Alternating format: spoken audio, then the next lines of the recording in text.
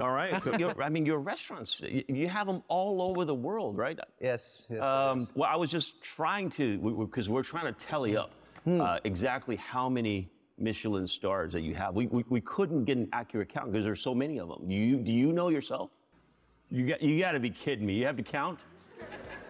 10, 11. As far as I know, I don't know if this is true. You started turning down stars. You said, I'm going to give the stars back. Yes. You got to be, what? That's my most iconic restaurant André in Singapore.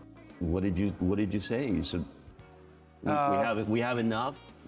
What, you give it to our friend? What? No, I just. What do you do? I mean, people work their whole lives to get a star. Yeah. But okay. First of all, for me that is very important, and I think for all of us, if someone gave you a precious gift and one day you realize that you don't need it, are you gonna throw it in the bin or you're gonna return it? I'll take it.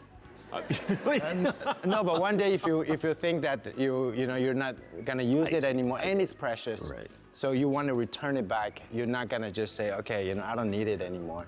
So I think to officially return it, it's a proper gesture. It's out of respect as well. Yes, right? yes. Wow. So, because in all my career, the past 30 years, I never worked in a restaurant that is not 3 Michelin starred. So that's already in the blood. So for me, I take the things seriously. Yeah. And so even the moment that I want to return the star, I want to do it properly. And I want to focus on not what the standard is, but what the guest really is.